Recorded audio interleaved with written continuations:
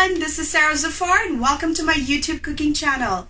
Join me on my cooking adventure and let's take a look on how to make Afghan Indian cuisine homemade delicious recipes.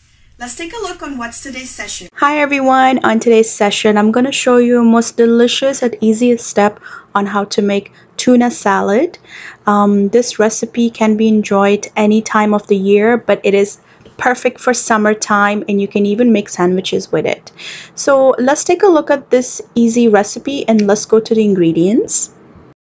So in a bowl I have sliced a Roman lettuce. I'm going to add it. You also need to add some avocados, which I don't have today, but you can add 2 avocados. And next I'm going to add some thinly sliced red onions, which is medium size, and a 2 medium size of cucumbers, thinly sliced, and 2 medium size of tomatoes. I'm also going to add a can of chickpeas.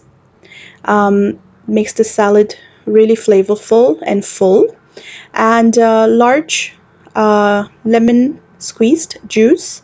And I'm using tuna can, which is flaked light tuna. Make sure you squeeze out the liquid before adding it to the recipe. I like it spicy, so I'm using a little bit of jalapenos. You can make that optional. Some pepper and salt as per your own taste.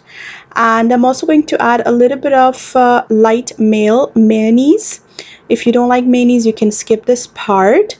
And some virgin oil, extra virgin olive oil. Using about 1 to 2 tablespoons. And now you're going to mix everything very well.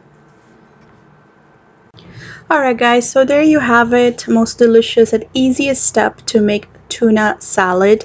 It is very refreshing and comfort food, especially in summertime, and you can actually make sandwiches with this.